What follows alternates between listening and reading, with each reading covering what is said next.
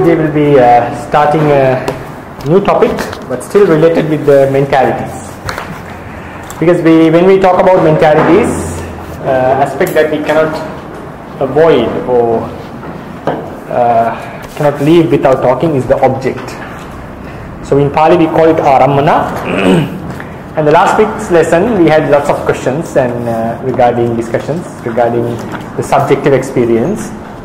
And also today's topic, you may have a lot of questions with regard to how I explain about Ārammaṇa. The thing is, within the Theravāda tradition, this topic has been discussed very in brief. Because the reason is, with the lecture you will understand, because Theravādians, according to my understanding, have focused on only one aspect of the object. But if you go into the doctrines of, especially the Yogacharas, they have very detailed explanations on this topic. But the Theravādians have given a very brief explanation. So based on these very limited sources, I am giving this lecture. And this lecture will lead to the next day, the following day even, next day. So we'll start with the basic points of Ārammaṇa. So I have given the topic as object in a subjective experience.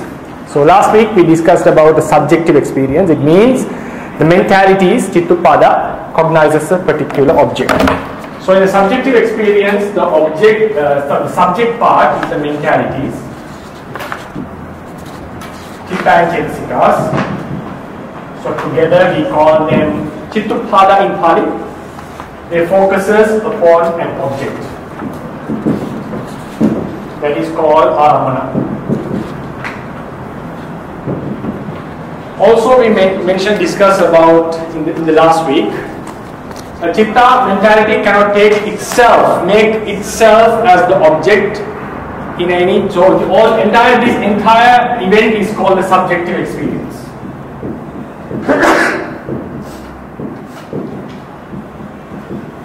This is a word adapted from the Western philosophers, but we have our own definition or a way of explaining this. So we added last week, which came into a lot of discussion, that while Chitta Cetasikas are aware of a certain object, it have a sense of its own existence. It have a sense about its own existence. How do we prove it? When we recall back a subjective experience, we have a sense of familiarity.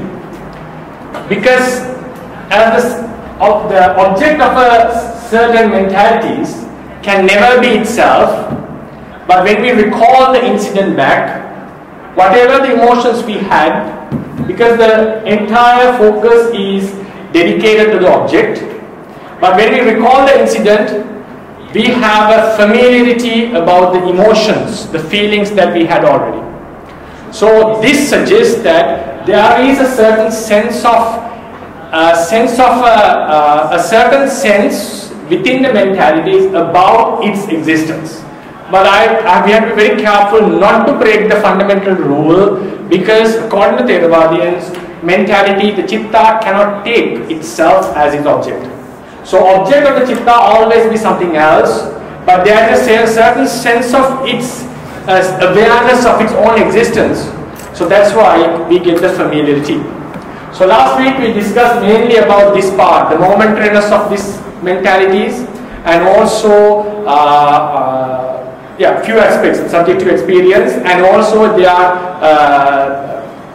connectedness. When they arise together.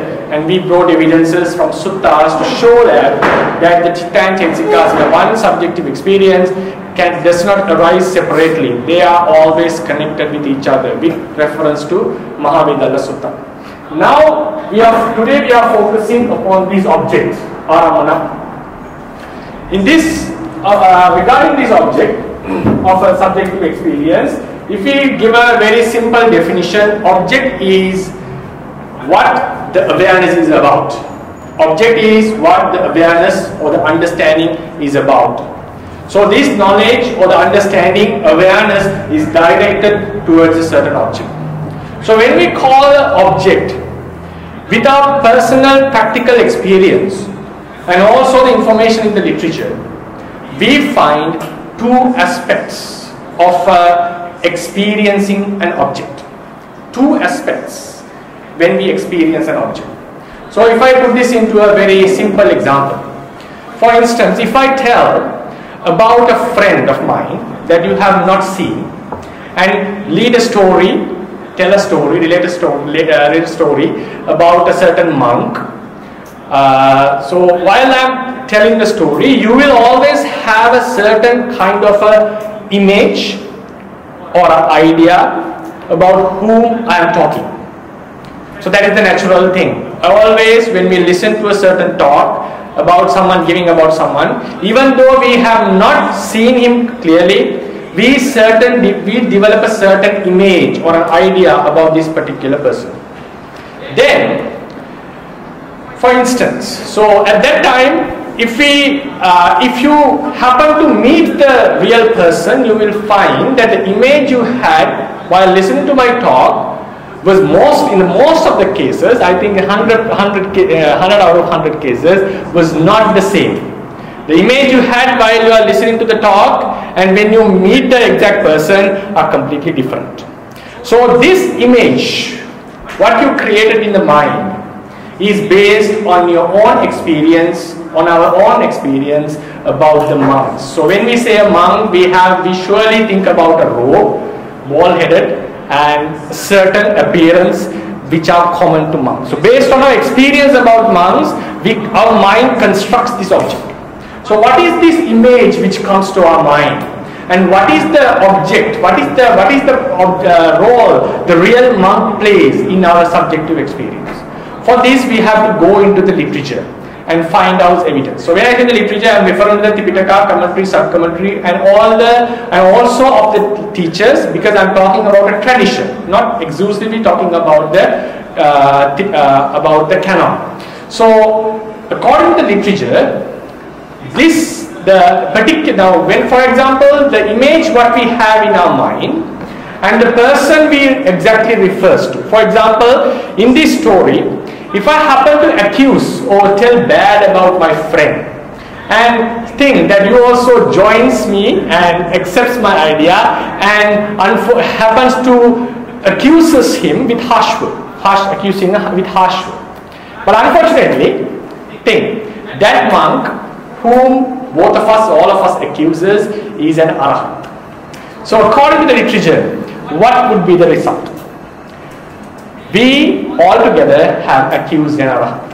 If someone argues, while you think about this person, you had a certain idea, but when you meet the person, if someone says, the person I thought is completely different from the actual person, so even if he is an Arahant, do we commit an accusation in an Arahant and argue Upavada?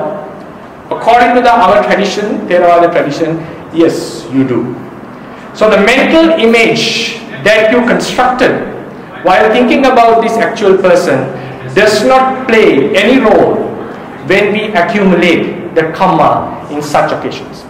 An example is given about the Ambrapali. You know Ambrapali in Pali. So she was, according to our story, she was a sister of a Buddha called Sikhi who appeared 31 years ago. So she was a monk, nun. Not a direct sister, means a half sister, because according to the tradition, Buddha's mother delivers only one child. That is a nature of law, because you can see in the sutta Buddha mentioned after few days he passes away. Anyway, now she became a nun and she was a Putujjana, and they were, after the Buddha's passing away, they built one stupa, because according to the tradition, some Buddha's relics, these are extra information, some Buddha's relics become completely like a ball, they come together. Some Buddha's relics get separated. In our occasion, in this asana, it is mentioned our Buddha's relics got separated, so the stupas were built all around the world. But according to the Kassapa Buddha stories, there was only one stupa with his own relics, except the hair relics.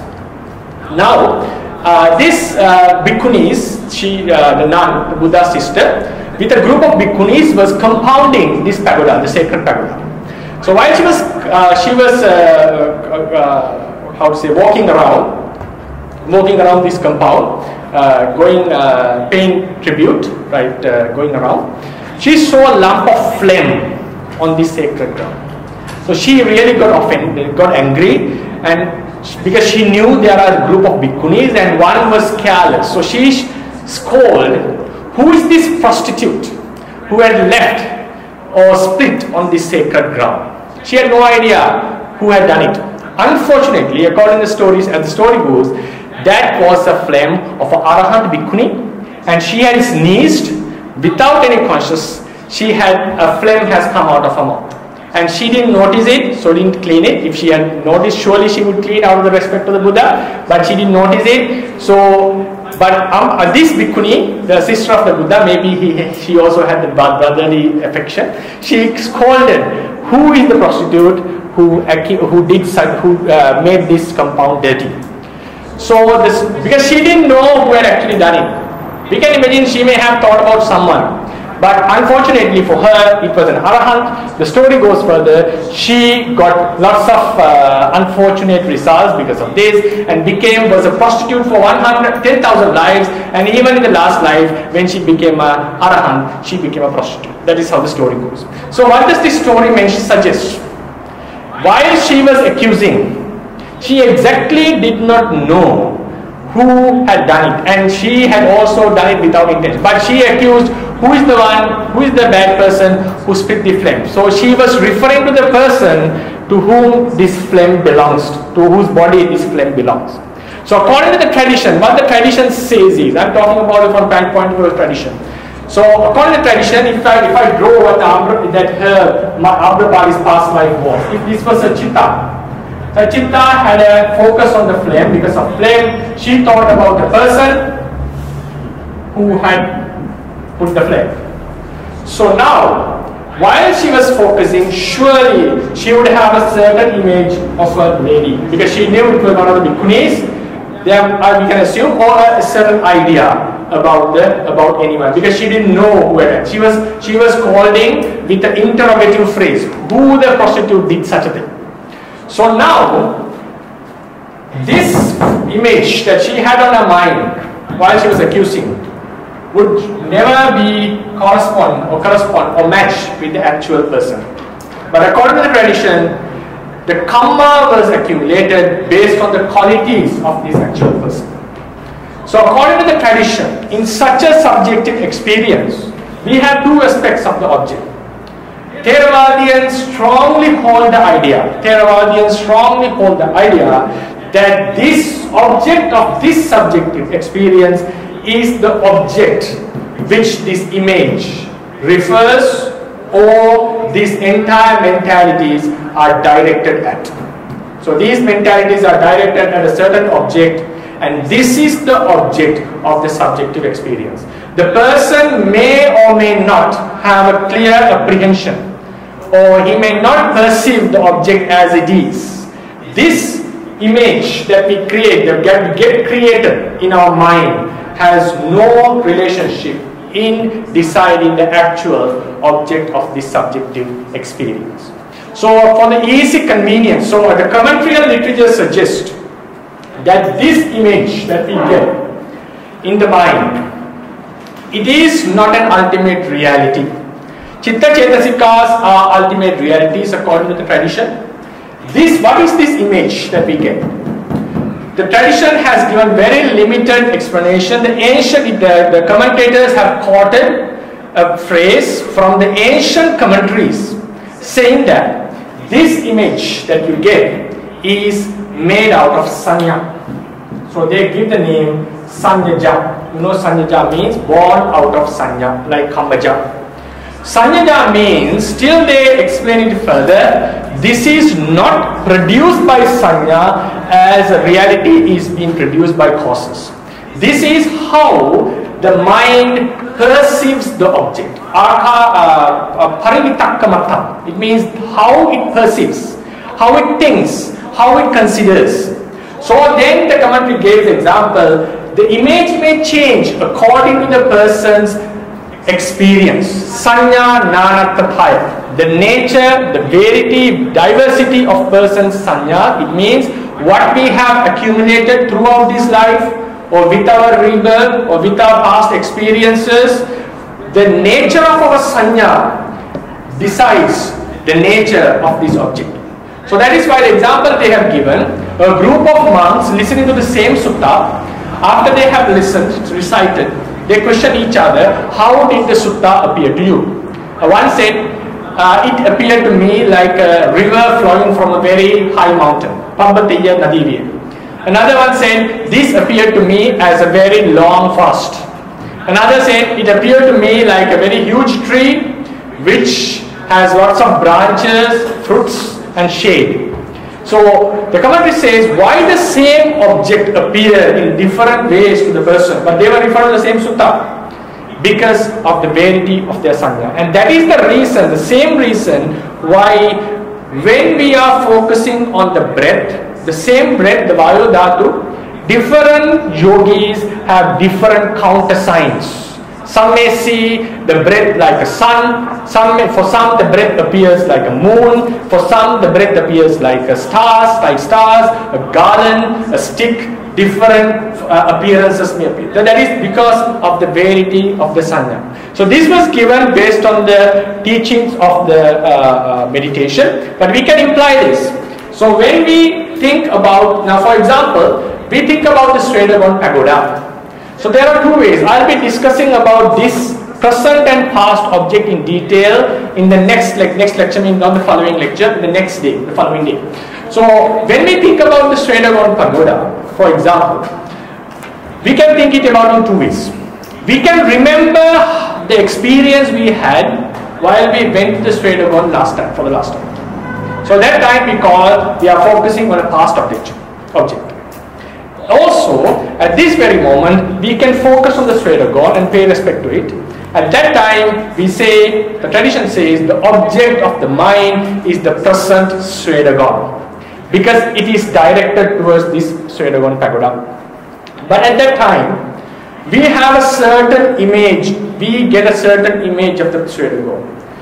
Think the Swedagon the color has changed, or it is under construction. We have no idea what is happening over there. But we get a certain image based on our own experience. So this image is not the real object. The real object is the present Swedagon which is on that location. So how do we explain it? This real Swedagon is being perceived, is being known according to the nature of our sanya. So this mental image, I give a name for easy convenience. I give a name in this paper. This is a word that I give, mind image. Mind image means how it appears to us. When I talk about one of my friends, it appears to you in a certain way. This is the mind image. This is basically based on the perception that you have. But this image refers to someone. That someone is an actual object. This object, I gave the name of the object of reference. Why we call it object of reference? It is the object referred by this mental image. In other ways, it is the object upon which the mentalities have been directed. So this is the same phenomenon.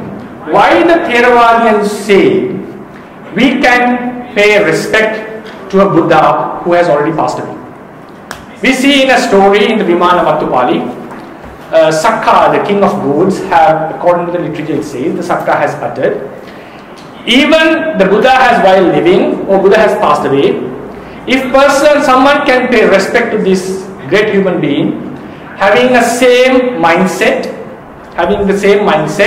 towards this being, and do a wholesome deed, if you maintain the similar mindset even while you are paying the living Buddha or the deceased Buddha, you will get the same kind of merits.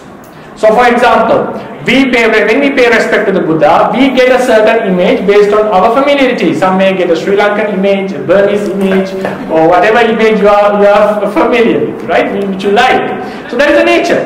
But does this image corresponds with the actual figure of the Buddha? No, it cannot be, because no one knows what is the actual image, how it looks like. We have only information, because during his time we don't have any statues made looking at his figure. So, but we say that our mind is actually focusing on the real Buddha who has already passed away. So the mind image you get does not play a significant role in such cases of accumulating good and bad karmas. So the final message I want to convey in this lecture is, in a subjective experience, we have two types of aspects. In the object of a subjective experience has two types of aspects. It is the mind, one is the mind image or the idea. Sometimes this image may be very vivid, sometimes it is not vivid at all. So most of the time, sometimes we get a certain image or idea and it refers to a certain object. So the real, according to the Theravadians, they consider the real object of this experience is this object of reference. Because as some scholars have interpreted the doctrine of the Yogacharas, they suggested, but there are different interpretations. They suggest that this object does not exist. There is no such an object which exists beyond the influence of the mind. All the objects are created of the mind, creations of the mind. Theravadians do accept this viññapti idea. Viññapti means the creation of the mind. This object is created by, I will be discussing in the next lecture about how many types of creations are possible and how does this relate to Vipassana meditation. And I will be telling that this object is utterly important when we are talking about Vipassana meditation. So this object is not the only thing according to Theravadians. They advocate or accept the idea of an existence of another object which is beyond the influence of the citta. Whether we perceive or not, these ultimate objects do exist according to the tradition. So in a subjective experience, the final conclusion according to the tradition, I'm representing the tradition, I'm not saying what my own idea. As far as I understand the tradition, this mentality, the object of this subjective experience is the object which the mental image refers, or the mentalities are directed at. So, any questions before I read? Okay, yes. It's unfair. Yes, sir. This is the first point. Which one? Second point. Unfair means in what sense unfair? Okay, I would like to know. Okay. You give example, the Buddha accused that person. She doesn't know that is Ārammaṇa bhikkhuni. Yes. And the second point, if so, how can people survive? Whatever you do, it's possible to make a mistake to accuse a noble person. Oh, that is a different topic you're talking about. So it's you mean we'll talk about this when we come to the Kamma lecture, right? So I'm talking about the object and these. I think my idea was these two. If this theory is true, then human being cannot survive. Why? Just as I said, whatever you do, it's possible you make a mistake and you are accusing a noble person. That is a different case, right? That is a different case. We are talking about a different topic. For example, if I tell you the example given from Apadana Pali, right? Apadana Pali, we have a list of the Buddha's kammas that he has accumulated, the 12 kammas. One of the kammas is he accuses the Kassapa Buddha. Without knowing that he is a Buddha, he said, just by shaving the head, it is not easy for a person to be a Buddha. He said it out of looking down upon the Buddha. Then the story goes, the Sutta mentions, the Gatha mentions that because of this karma, because later he became a disciple of the Buddha and he ordained under him. He mentions that because of this karma that he did out of ignorance, it took him 6 years, nearly 6 years, to find out the real path, which was very long when you compare to the self-mortification period of other Buddhas. So likewise, our literature have lots of evidences to show that we don't need to have a full understanding about the person for someone to accumulate something. That's a very nice example. So there is a ball behind. Whether we know or not, if we hit, the hand will hit. So likewise, whether we know he's a Buddha or not, if you do a bad thing to that person, you are going to get a huge karma. So it is not, if someone knows he's a real Buddha, no one would do bad things to him, right? So why people get bad results doing immoral acts towards such great beings?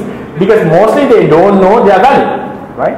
So their understanding about the values of the person does not, understanding or not understanding, does not free you from a certain deed.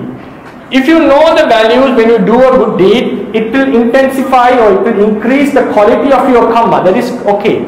If someone knows he's a real Buddha but still he do a bad thing out of defilements, it will lessen his power of the karma because his consciousness, he knows that he's doing a very bad thing to a very great person. So it will reduce. That is a different case. But one point is, even this image does not match with this. This is not going to free you from, if someone has committed a deed. Forget about the committing a deed, but I want to say the real object of this chitta, according to tradition, is this object which it refers to. So that is the point that I want to mention. It's not related to kusala or akusala or good or bad or possible or not possible. What I wanted to mention is that the image we have in our mind does not play the role in deciding what is the object of our mind. For example, according to the tradition, we consider the rupa as a self. So we have an idea of self in our mind. So if we ask what is the real object of the mind, Buddha would say your object is rupa. What kind of a rupa? He would explain is a non-self, impermanent rupa which begets suffering. But the person thinks it as a self which is permanent or which brings lots of pleasure. So his idea is utterly wrong according to Buddha's philosophy. But still he would say, how he would explain is, you cognize the rupa in a wrong manner. The wrong manner happens here, not here. So even he considered it as a self, even if he considered it as a creation of the God, according to the Buddha, the object is a non-self reality. So that is why the delusion plays the role. So even but if we deny this fact, if we are going to focus this is the object, only the object, so we are breaking a very basic fundamental of the Theravādian tradition. I'm not saying it's wrong. If I talk about the tradition, the fundamental of the tradition, I'm explaining just the fundamental. The fundamental of the tradition is object is this, and this does not play a role in deciding what is the object of this subjective experience. Yes? Do you know about the other traditions? They also have this. Yes.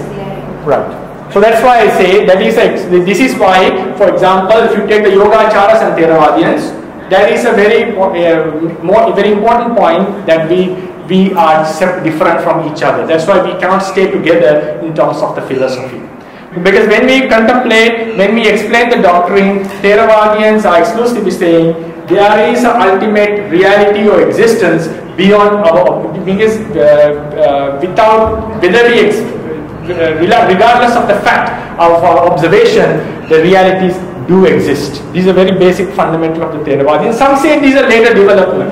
I'm not talking about these ideas of early Buddhism and later Buddhism which followed. I'm talking when it became a tradition. So first we should know what the tradition says, and then we can argue about whether the tradition is correct or wrong. It's a different case, right? It's a different case.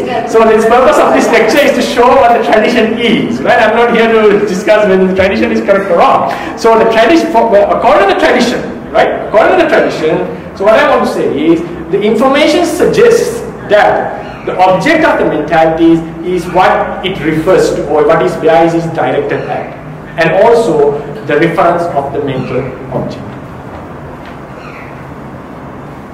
Any questions? Okay, then I'll go to the handout. I just want to read some important points. I'll be reading the handout because it will give you another opportunity to think about it. Object is what is known in a subjective experience. In other words, it is what the awareness is about. If explained precisely, according to the Theravādians, object is what at which awareness is directed. We shall examine an example. One of our friends tells you a story about a monk he knows, but you have not met before.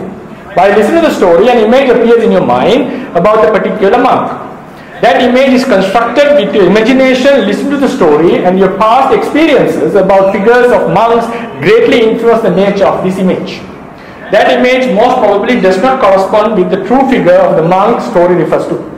However, according to the Theravādians, at that time, the object of your mind is the monk about whom the story is. It means the person your mind image refers to. How do we prove this notion within the tradition? For that, first we extend our example. Now, during the discussion, your friend talks bad about that monk. Listening to that, you too joins him and accuses the monk with harsh words. I hope this is not true. Then, unfortunately, that monk happens to be an Arahant. What will be the result? You commit the unwholesome deed called Ārammaṇa, accusation of a noble being. One can argue that the image of your mind did not fit with the actual nature of that monk, so that you are not liable to bad results of the immoral deed. According to the Theravāda tradition, image of the mind is not the actual object of the mind. The real object of the mind is the person mind image refers to. It means, according to the example, the monk about whom the story is. Evidences can be fetched from the literature. Once the sister of the Buddha's city, a nun, saw a lump of phlegm on the compound of a pagoda. She got angry and scolded, which prostitute has split phlegm on the sacred ground. Unfortunately for her, that lump of phlegm was of an Arahant, Bhikkhuni. While sneezing unconsciously, she had split phlegm on the compound of the cheti and not noticed and cleaned it. Literature states that as a result of this terrible accusation, the sister of the past Buddha had to encounter great suffering in the samsara and had to be a prostitute for 10,000 lives. In her last life, she was known as Ārammaṇa. Analyzing the story, the sister of the Buddha Sikhi had no idea exactly who was responsible for making the sacred compound dirty. Maybe even a certain image which did not match with the exact appearance of the Arahant Bhikkhuni had occurred in her mind while she was accusing. Whatever the image she had, her mind was directed toward the person who actually split the phlegm. Therefore, the object of her mind was the person out of whom phlegm came. Hence, she accumulated the karma of Ārammaṇa. In the same manner, when we pay respect to the Buddha, we imagine his appearance based on the Buddha statues we have seen. Those statues never look like the actual Tathagata. Nevertheless, when we pay homage to him, despite the nature of the image we have in our mind is directed to the Gautama Buddha who actually lived. So we accumulate the merit of paying respect to the Buddha. Thus, such an act paying respect to the Buddha by us equals with the act of paying homage to the living Buddha. It depends upon the mindset of the worshipper. If a person's level of faith, happiness and wisdom while paying homage to the deceased Buddha is as same as while he pays homage to the living Buddha, the strength of the accumulated merit is equal. This notion is thus mentioned in the Vimanavattu Pali. So I'll go to the last paragraph. As far as the tradition of Theravādians are concerned, in a subjective experience, the image or idea we have in our mind, I call it the mind image, while referring to a certain object, does not have much significance. The actual object, the object of reference, which is being referred, is what matters in deciding the real object in an experience. So then we go into another point called difference between mind image and the object of reference. This mind image, if I explain a bit, this mind image, something which is created or constructed based on the nature of our sanya. So the commentary gives the name as sanyajam. But this actual object, the object of reference, has no relationship, or relationship means is not affected by the nature of our sanya, of our mind. It has its own existence. So therefore, the difference is this object of reference has its own existence regardless of the person's ideas, but the image which appears in our mind is being constructed based on our own experiences. So that is the point. So this is the two differences. Then we have various types of, I will call this as the object of reference. This is the mind image. This mind image does matter. At the end of the next lecture, today's next lecture, I will discuss about how this matters in Vipassana meditation and how the tradition has given lots of information to make this mind image clear or very more closer to the object of reference. And then this object of reference varies according to certain aspects. And there are some important, very important, interesting points that how these two should be matched. I'll be discussing them in the next lecture. So till now, at the moment, I want to conclude that this, according to tradition, this image is a construction of the. Basically a construction of the sanya, but it's not only a construction of the sanya.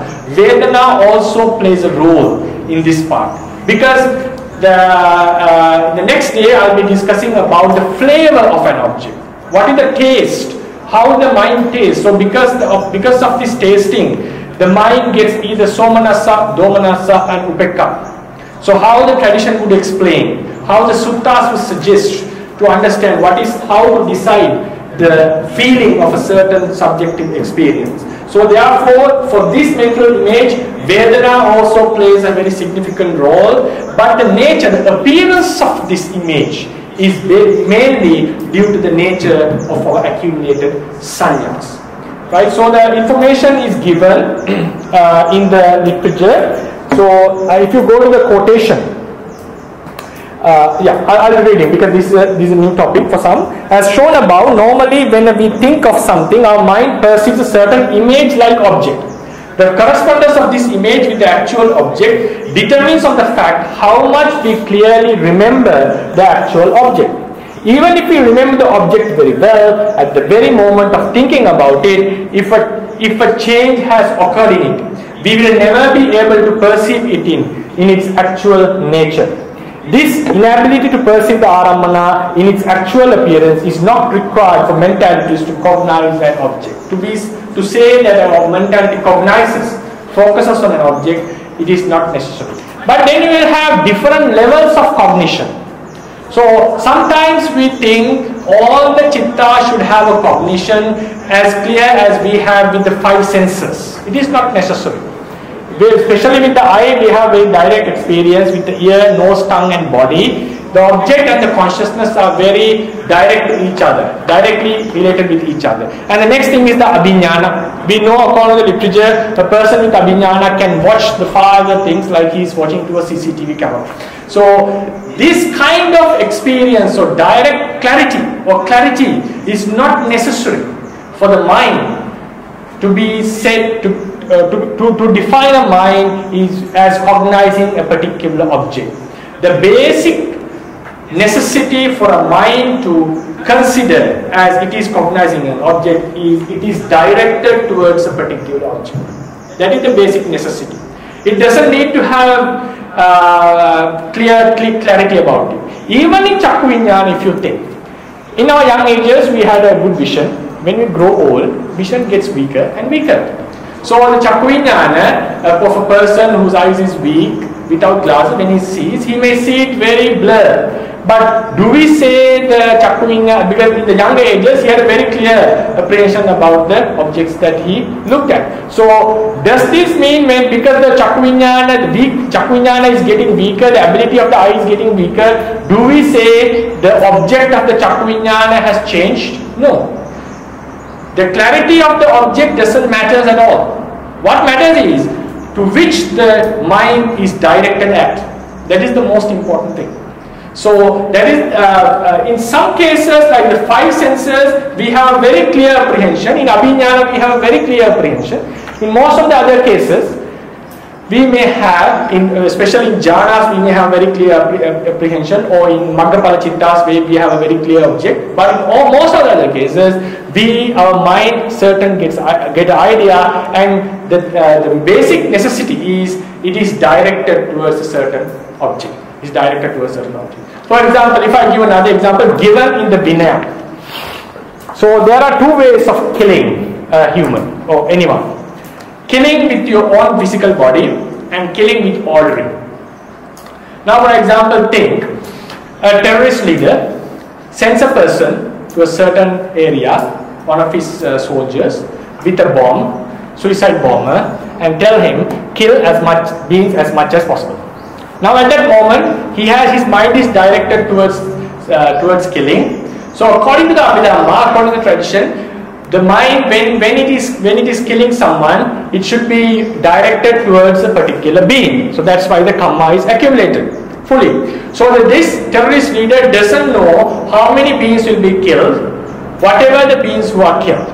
So, but while the bomb is being blasted, he may be doing something else. Maybe he is doing a wholesome thing. For example, he is helping some deceased person. At that time, he is getting a pleasant mind. At that moment, the bomb blasts. So he doesn't accumulate the karma when the bomb blasts. His karma is done when he orders. That is the karma he did. The ordering was his karma, not the blasting. So at that moment, he had no idea about who will be killed. But he does accumulate karmas for each and every being who dies there. So at that moment, even though he doesn't know, he has no idea, picture about it, his mind was directed towards whatever being who dies, in a common sense. So according to the tradition, this common general idea is still enough to call that the person cognized all the beings who died, because he had a general idea who were being killed as much as possible. So the thing is, the basic necessity of to be an object of a chitta is that the mentalities are directed towards that particular object. So that is the point that I want to convey. So if we go to the next paragraph, the nature of the mind image is greatly determined by the capacities of sanya. If said with more precision, the mind image is made out of sanya, hence can be called sanyaja. Thus this notion can be verified within the tradition with the information recorded in ancient commentaries. When many monks were sitting, having recited the sutta, one monk questioned others, "How did the sutta appear to you?" One replied, "It appeared to me as a river flowing from a mountain." Another said, "To me it appeared as a huge forest." The next monk replied, "It appeared to me as a large tree with many thick leaves and branches, heavy with the load of fruits, and which provides good shade." To them, the same sutta appeared in various ways due to the diversity of their perception, sanya. So diversity of the perception is owing to the objects we have experienced in our lives. Based on the nature of our perception, the mind image or the idea about the object changes. This is the same reason why countersign, the Patibhaga Nimitta, appears in various ways to different yogis. So what is this mind image? This is another point. What is this mind image? Is it an ultimate reality or a concept? The mind image does not arise with the mind. It is how sanya perceives the actual object. Sanya janti bhavana sanyaya parikapita na upadita, not arose. It is how the sanya considers about it. Then what is the actual object of a subjective experience? Can mentalities cognize actual objects? Ārammaṇa of mentalities is the object at which mentalities are directed. It is also the same thing referred by the mind image, hence called object of reference. The nature of the mind image does not matter in deciding the nature of the object of reference. Therefore, if mentalities are directing towards a real object which does exist at that time, they cognize an actual object, but in accordance with the nature of the person's sanya. So we cognize the object in accordance with our own perception. To conclude the lecture and have an introduction to the next lecture, for example, now this mind image, sometimes this mind image relates to an actual person. So we call the mind perceives a real object. Now in some cases, what happens? in some cases, this mind image, for example, think about someone thinks about the wings of a tortoise, for example, or an almighty creator, objects that do not exist, for example. So in such a case, he still get an idea, something called mind image, but it does not, its reference is empty. Its reference is empty. For example, it thinks about a fantasy land or a thing that doesn't exist according to the tradition, because I'm explaining based on the tradition. If someone thinks about the wings of a tortoise, or something that doesn't exist, so we normally say if someone wants, if it's very difficult to get something in Sri Lanka, we say you are asking the wings from a tortoise. Right? It's not possible to happen. So this mind image, if it refers to an object that doesn't exist at that time, we call it's an abhuta object, an object which doesn't exist. If it refers to an object which really exists, we call it bhuta ārammaṇa, object which really exists. So the next lecture will be about classification, about these object of references. How many types of objects of references can we find within the literature? It is scattered here and there. So how many types of objects of references can we find? And also I will be discussing in the next lecture what is the importance of the object in vipassana meditation and how great the role played by this object image, mind image in vipassana meditation according to the tradition. So this will be the first lecture. Yeah, so I'll be concluding. If you have any questions. Yes. There may be some. Anantariya karma can be happen related with the previous case. Bomb blasting. Yes. Okay. So Bante is asking because according to the, I think there's a debate in Vinaya. Most of the times when we explain this question arises because it says as the Bante asked the question, can an anantariya karma happen? For example, someone orders someone to kill, blast a bomb to kill humans as much as possible. Unfortunately, the leader's mother has gone there, and she also dies with this bomb blast. So, sir, does the leader commits matricide according to the tradition? Yes. So it is because, for example, this example given in the commentaries is now there is a straw of hay, how to say heap of straw, sorry, heap of hay. So within the inside there is a person, someone. So someone thinks it's a thief, and he wants to kill the thief. He knows there is someone. And he attacks at the thief, thinking it's a thief, and he kills the person. So he had the intention to kill. He knows there is a living being, and he kills the person. So he had the intention, Chetana was there, it was a being, he knew it was a living being, he had the intention, he made the effort and the being died. But unfortunately, it was his mother. So the commentary says, he commits the anantariya karma. Why is the reason? To decide the karma, the nature of your sanya doesn't matter. As long as you had the person's intention of killing, and your mind was directed to a certain object and it was a living being, and you knew it's a living being, so you had the intention of killing. If you doesn't believe it's a living being, you doesn't get the urge of killing, so they match with each other, and you kill. What happens? Only argument is, someone can argue, yes, it is a killing, but it is not a matricide. Someone say argue. So the only thing that differs from it is he had a wrong perception. So according to the tradition, Chetana is the reason for killing. So one can argue he had a killing Chetana, intention of killing, but not the intention of killing the mother. So this is additional information we are bringing. Right? We are bringing additional information. So we have committed a killing, Panatipata. Now, who is under this killing, who got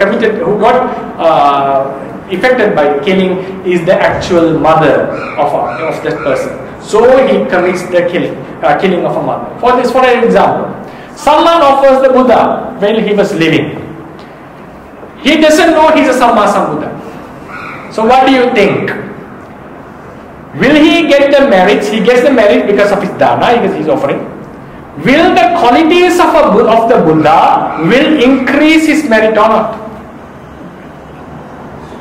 According to the tradition, it does increase. The person's understanding about the Buddha is not going to happen. So the same formula applies here. He didn't know its mother. He killed a being, and that being happened to be the mother. So all the good qualities of a mother towards the child is involved in deciding the heaviness of the karma. Like someone gave a dana, he doesn't know it's a Buddha. But all the good qualities of the Buddha matters in increasing the level of his dana. So the sanya is what matters. Sanya, understanding, whatever the mental act, mental phenomena of knowing what it is actually is what is lacking here. We do appreciate that there is some lacking part, but that part is not going to let you free from the unwholesome deed, or not letting you lose the opportunity of the wholesome deed. So that is the same phenomena which applies here. Thank you for bringing that question. Here also, the mind image is created because of the base of your sanya, according to the commentaries. So the sanya doesn't play much role in deciding the nature of the karma. What decides the nature of the karma? Your intention and the actual qualities of the real object. It just matters. And that is the basic criteria to something to become a karma. To increase or decrease the level of the karma, sanya does matters, understanding does matters, level of the anger, hatred, emotions does matters. This will increase and decrease the level of the karma. It will not decide whether it was a karma or not. So that is how the tradition would explain this. Yes. So my memory is not very clear, but I read some explanation that some farmer was burning his field, and the Pacheka Buddha was meditating at there, and the Buddha wasn't killed because he was in the Nirodha Samapatti. Yes. So I've read, I don't know, that if he wasn't intended to kill the Buddha, so at that karma he wasn't being kind of the heavy did akusala? Yes, heavier. But he was kind of hiding. He burned someone, so he was kind of hiding. So then he got kind of a karma or something. But according to your explanation, even he was burning in the field means that some living being he could accidentally kill. So if he was kind of Arahant or Buddha. So I think, did you get the correct point? Because actually it was not a farmer.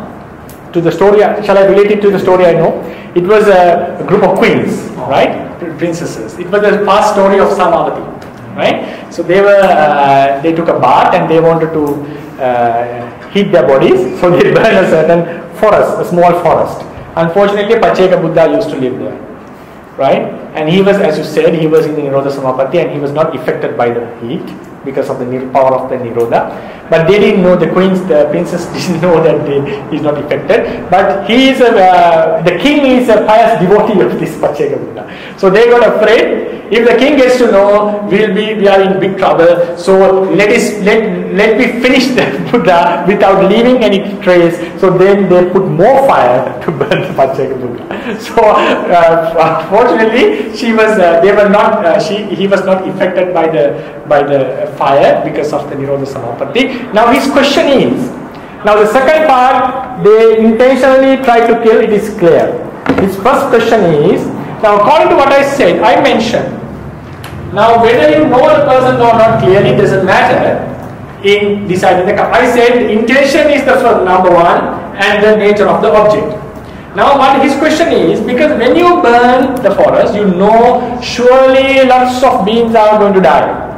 So accidentally they happen to be Arahant. So according to my explanation, I think I got your question right? So according to my explanation, it matches. Like he knows that lots of beings are going to die, and unfortunately Arahant came. So even in the first act, isn't he accumulating karma?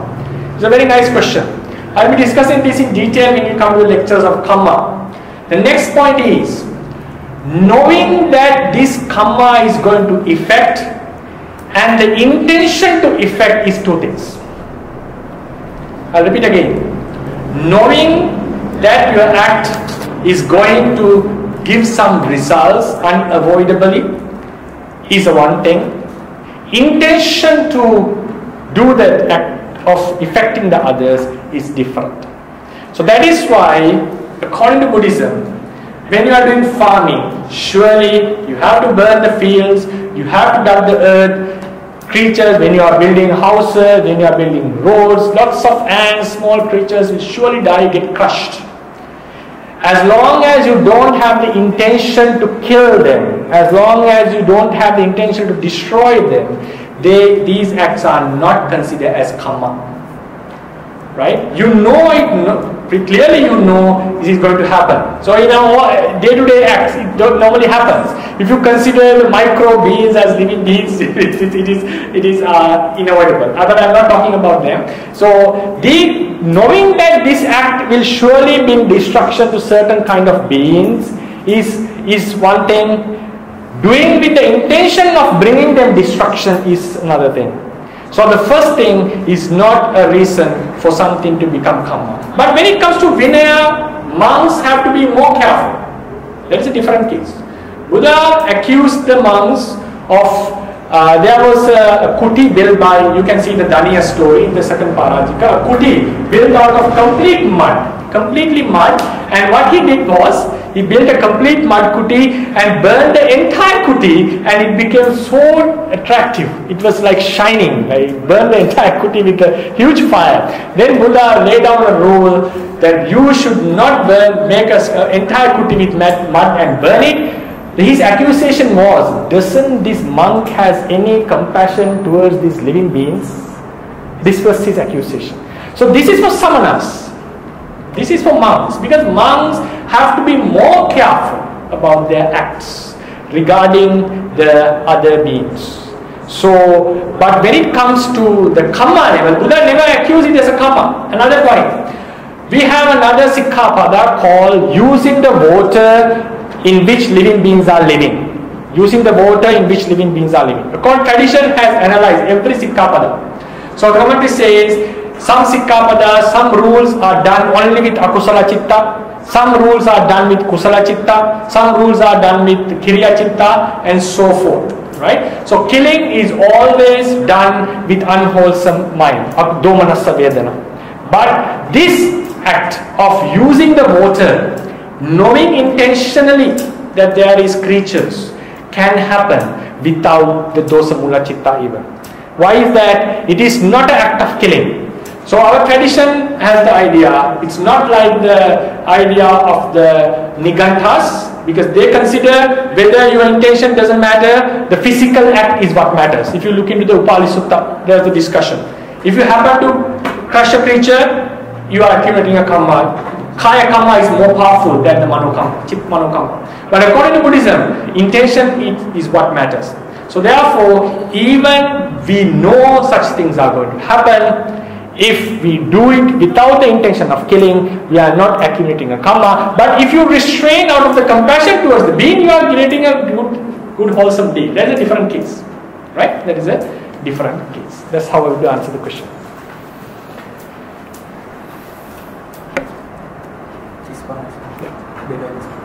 Any questions? Okay. So we'll meet after 15 minutes.